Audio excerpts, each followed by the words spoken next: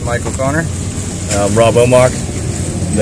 We just won the BBT small boat division at Lake Berryessa. It's a great time. We brought in 1788. Almost hanging in there with the big boys even. Just, you know, really liking this series.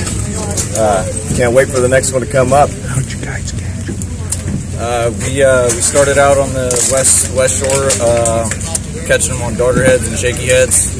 Real slow approach, real tough. About 10 feet to 6 feet was the range we were catching them in. 8-pound test was the line, and we were catching them on spinning tackle. We caught about 15 fish through the day. Overall, it was a good day. Size was good. Yeah, a little over a 3-pound average. So, yeah, it was a great day on the lake. Can't wait for Orville to come up. Hopefully go out there and crack some more of them. Hit them hard.